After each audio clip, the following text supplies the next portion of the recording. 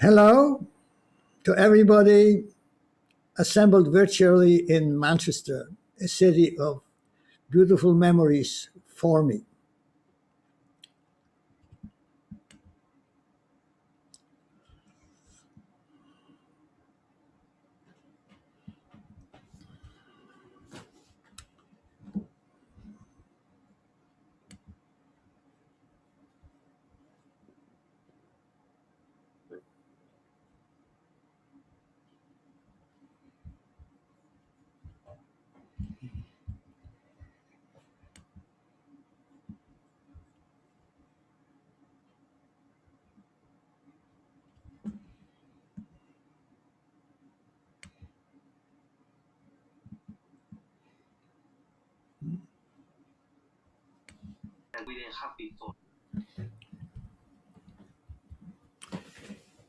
My name is Radoslav Zuk, Emeritus Professor Peter Guohua Fu School of Architecture at McGill University in Montreal. My presentation is titled Image, Organization, and Nine Systems of Built Form, a conceptual structure for architectural design and research. And it's dedicated to the memory of the distinguished alumnus of the Manchester School of Architecture, famous architectural historian and theorist, Peter Collins, a highly respected colleague and loyal friend. Our environment consists of a multitude of elements, roads, bridges, fences, and so on. But the vast majority are buildings, vernacular houses, barns, and sheds built by trained or untrained craftsmen following examples perfected over generations, as well as urban ensembles of contiguous buildings for communal and dwelling purposes from different periods designed by highly skilled architects. Along with these, there are countless freestanding buildings, some by acknowledged masters such as Andrea Palladio, Le Corbusier, and others, who with these and other projects provide valuable examples of their prodigious theoretical ideas. When examining such buildings and texts, it becomes obvious that architectural design is a highly complex and daunting task. To have the ability to understand all the key aspects of a project, to see them creatively all at once in one's mind, and to externalize them in a relevant and imaginative form is the mark of one who may be referred to as genius. This gift is given only to very few, yet all architectural designers wish to possess it. This wish leads to pressures that have serious implications in design education. The designer's constant attempts to produce unique projects, emphasis on invention, the desperate search for a single shape as a concept end up all too often in idiosyncratic, non-contextual, shallow, and simplistic designs, fit more for eccentric museum installations than for responsive, and sensitive environmental intentions. The absence of a comprehensive design theory in the past half century or so, and the fascination with and imitation of the usually arbitrary productions of contemporary star designers have added to the present loss of orientation. However, a rigorous analysis of projects and writings of past and present masters may lead again to an all-inclusive theory of architectural design applicable to any project. A comprehensive design structure, image, organization, and nine systems of built form has served for a number of years as a guide in my own design practice and teaching. Constantly evolving and based on a variety of studies, observations, and experimentations, it allows for the application of relevant research to a wide range of the component design considerations, from the most poetic to the most pragmatic. The Conceptual design structure, image organization, and built form is used as a scheme to organize the design, and it can be examined by research of existing projects, as mentioned. So the general configuration, character, and meaning of the built form are determined by an appropriate image and organization derived from the cultural, physical, and programmatic context of a project.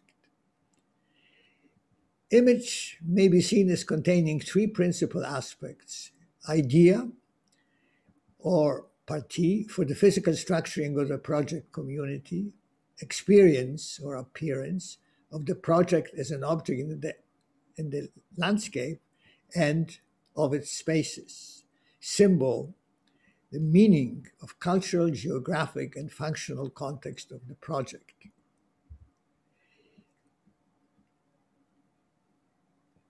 The organization may be seen as being determined by three types of criteria: usage of the project by different types of users, environment as an amenity to be enjoyed from various spaces and in various spaces, construction, volumetric, and services needs of diverse spaces. The built form is based on a relevant image and an appropriate organization, and is a convincing integration of the component ordering systems, and thus a meaningful built form may be conceived. 9 such systems may be distinguished and divided into 3 groups: movement, space types, growth and change; space and mass, geometry and closure; services, structure, materials. As have been stated already, image constitutes the initial concept, suggesting not only possible plan and spatial configurations, but also proposing materials, geometries, and other elements appropriate for the project's program and its cultural and environmental contexts. Organization constitutes a loose 3-dimensional relationships diagram of all spaces in the program in reference to the site approximately to scale. Built form presents the configurations of all systems and their comprehensive integration to scale. It is crucial that all of the above aspects are initially stated, but allow for adjustment and coordination, thus avoiding the all too frequent linear process in which a preconceived shape is adhered to while being awkwardly planned and built. It should be stated that here the notion of system implies a coherent entity of distinct identity. According to Arnold Schoenberg, perhaps the most influential composer and theorist in 20th century music, coherence is what binds individual phenomena into forms.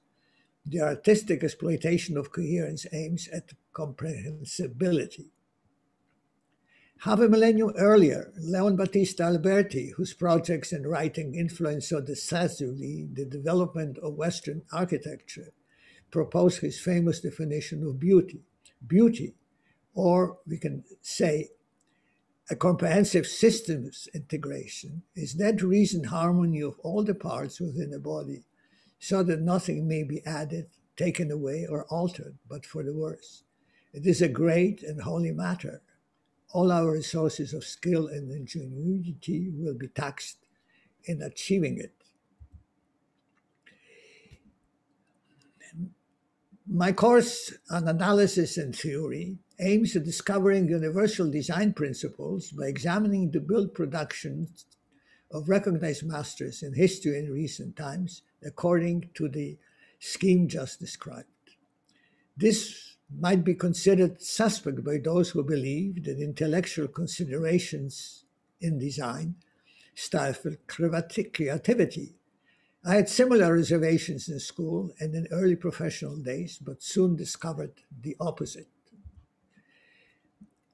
This is what Le Corbusier, perhaps the most creative architect of the 20th century, had to say on the matter.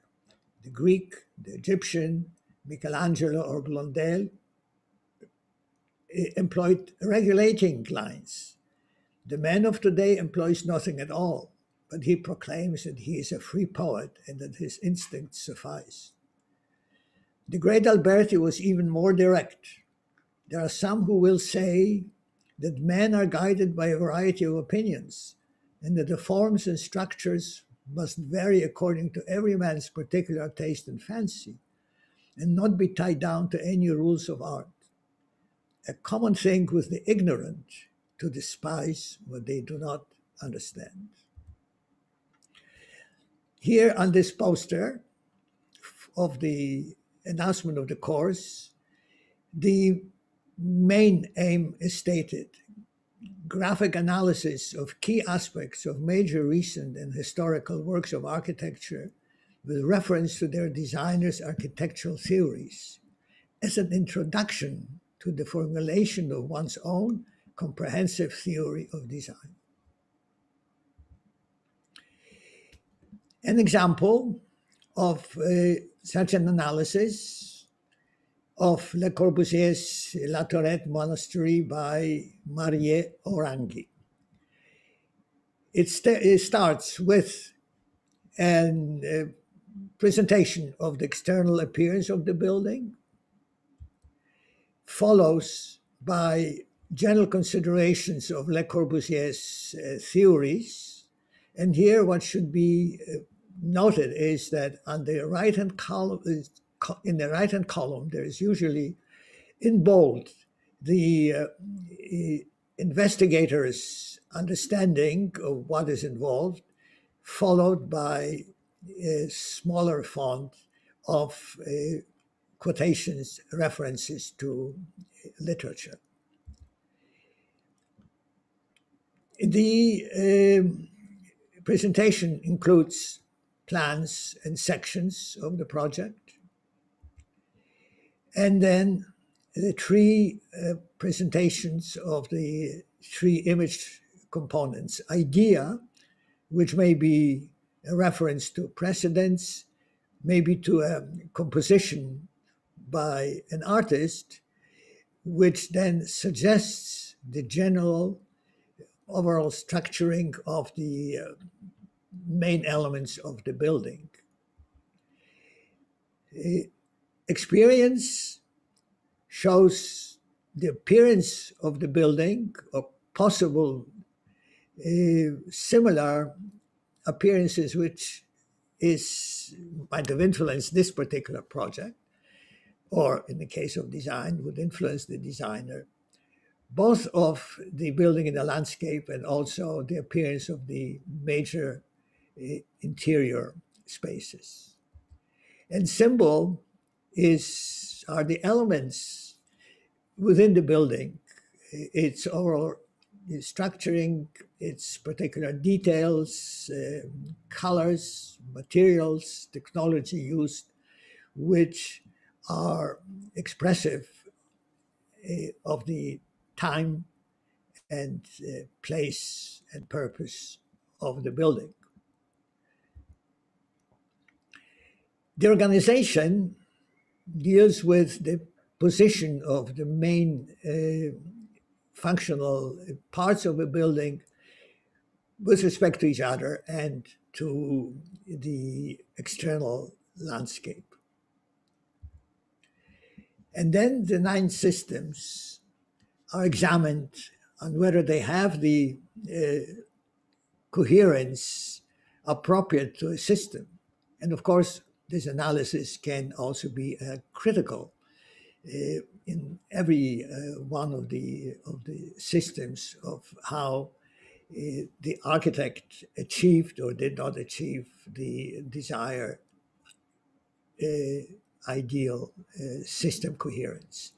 Movement, grouping of space types,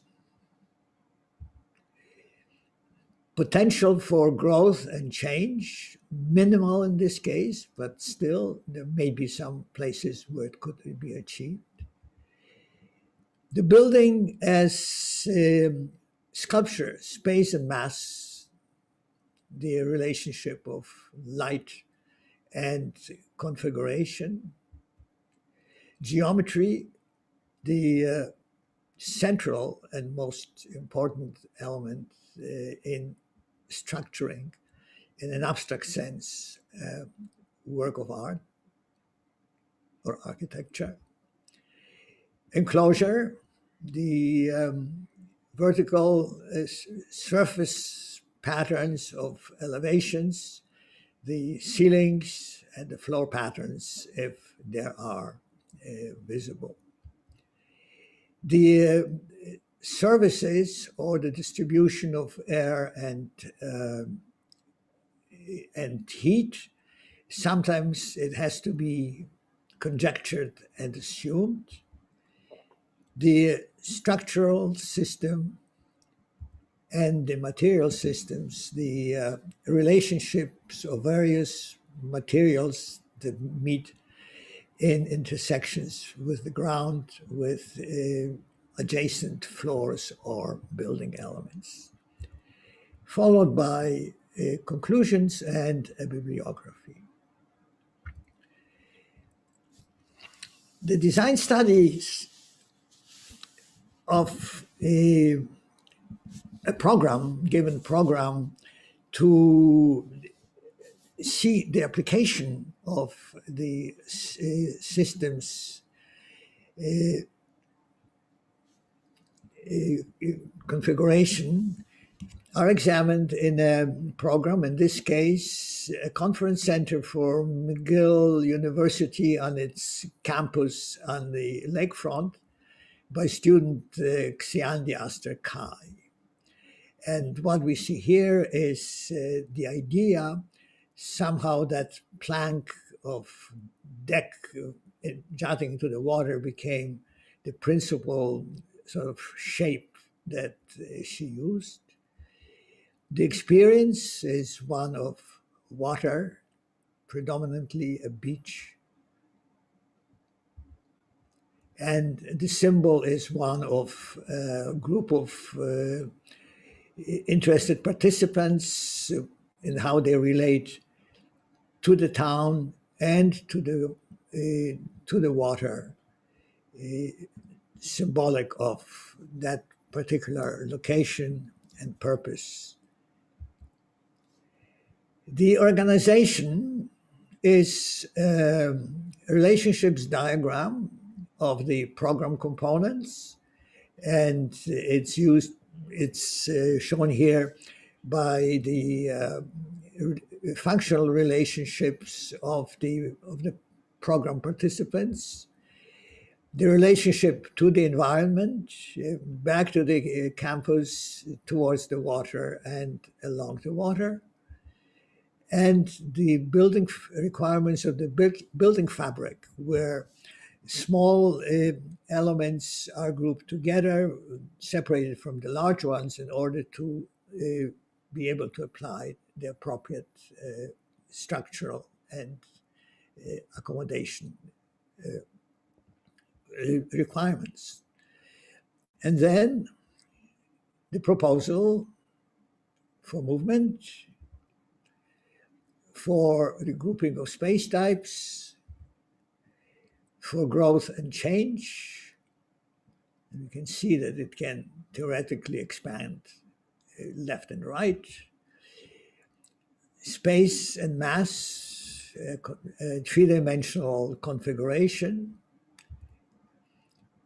geometry in terms of proportional systems for the spaces and for the entire building, the enclosure, elevations in this case, and maybe the roof surface, the services, heating and ventilation, and the structural system, and the materials, the tectonics part of how materials come together and articulate the building, and bibliography. In summer courses in Italy, which I initiated in Venice, as well as the course Architecture and Geometry, are paralleled by research on the most abstract yet central of the 9 systems: geometric structures and determinants of formal environmental quality in architecture, with special reference to comparable structures in music. And here, just one example from urban structure analysis of green spaces in Venice with the amazing straight line relationship and proportional distances of major green spaces in the lagoon city, and also their relationship to, let's say, the canal and the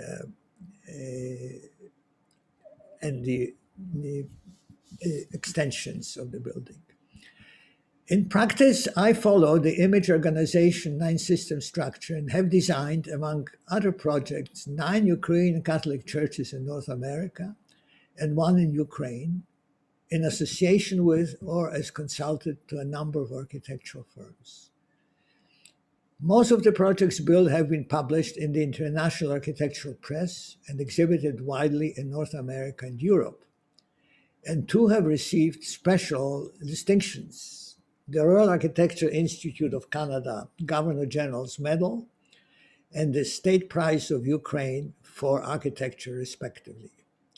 I shall now try to show in capsule form the image organization 9 systems applied in the design of these projects. The Holy, we're in trouble here.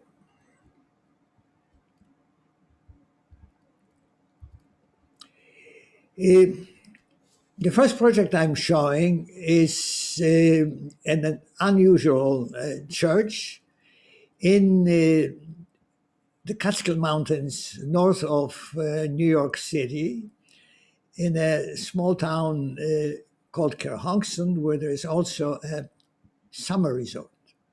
We see here the main body of the building on the right, the bell tower on the left in its wooden surroundings, and a courtyard which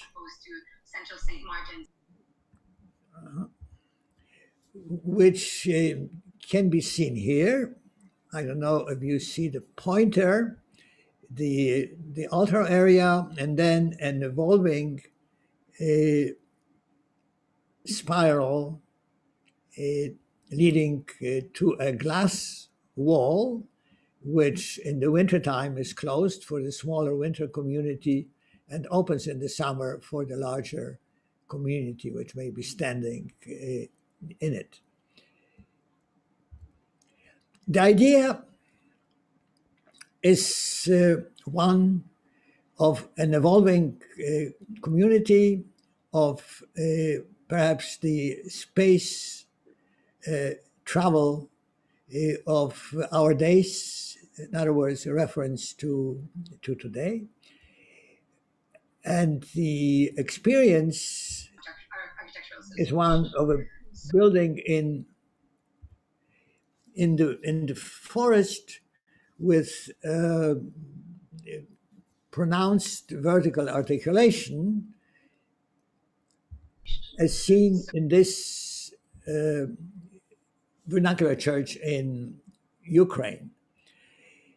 The symbol is of the geographic setting, the forest, of available materials, wood, and of the characteristic configuration or rhythmic pattern of Ukrainian churches throughout history. As we can see here, the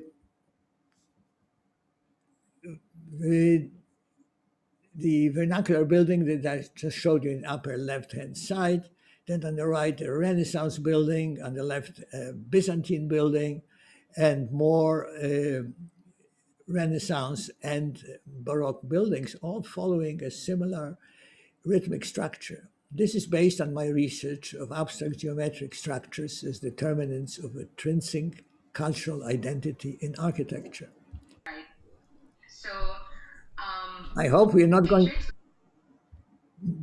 to lose that, because we also have here perhaps the symbol of the Holy Trinity expressed in the equilateral triangle, which evolves progressively in size from the sanctuary all around the building to entrance from a lower level, mechanical pipe for the equipment, and then this open courtyard.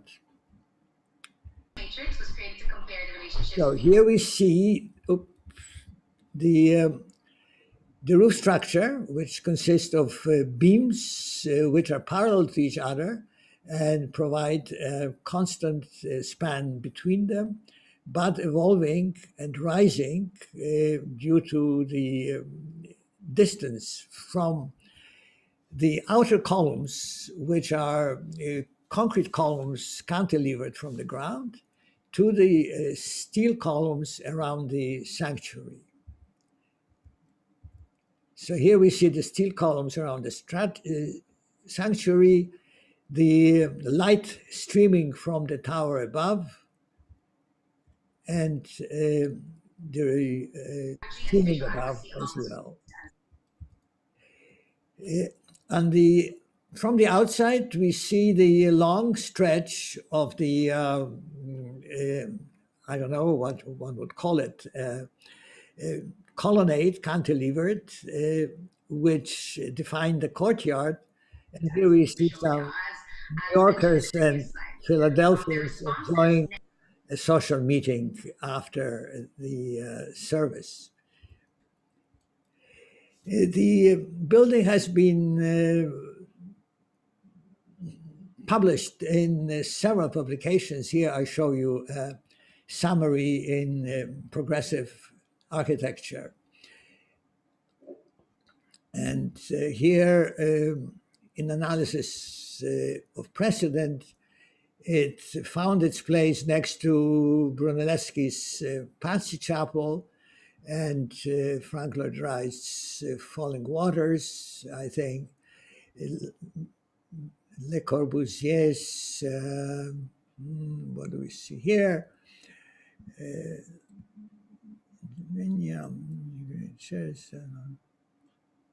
Morehouse, Palace of Assembly by Le Corbusier, Woodland Chapel by Asplund, and I already mentioned the Patsy Chapel and Falling Water, which I think is a nice neighborhood. As the pandemic was breaking out in London earlier this year in March, we had the It's been opportunity. published, as I mentioned many times, in this article from Architectural Review. It was published also together with a church in Toronto. And I hope this is not going to run away from us. This is the Toronto Church, the Holy Eucharist Church. A more stringent And design here we criteria. see These also happen to be schools that And here we see the geometric scheme, which is based on a whole number musical proportions of the great Renaissance theorists. It consists of the main church building, a Sunday school behind, and a small monastery. It's run by a monastic order on the side under the bell tower entrance, which is placed here these also happen to be schools because that of the site when you approach for example. configurations, site configuration. And here we see what they called abstract geometry, where you can take a line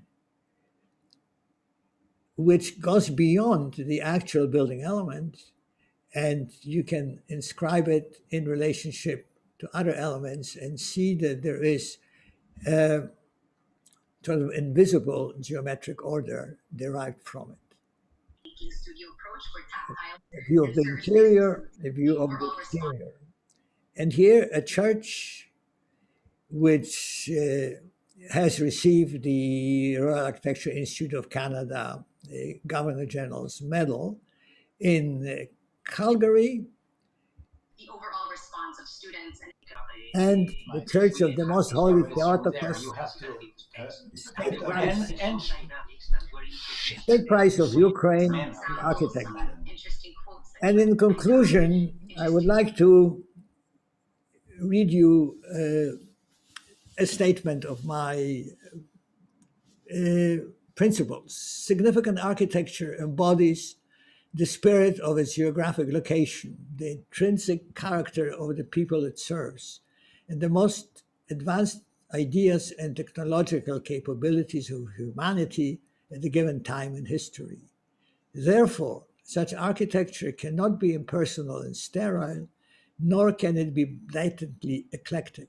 It must maintain the substance of a specific cultural tradition, but transform it in a fresh, inventive, and relevant form.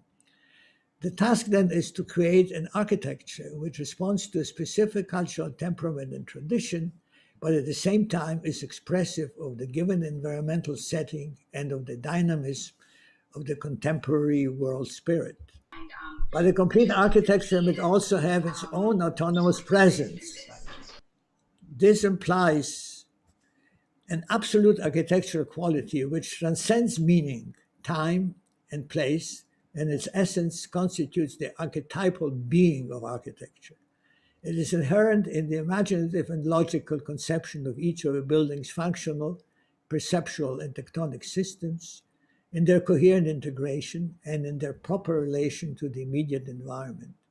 If of a high order, it can by its inevitability enhance human existence, give it new moving insights, and raise it to poetic heights.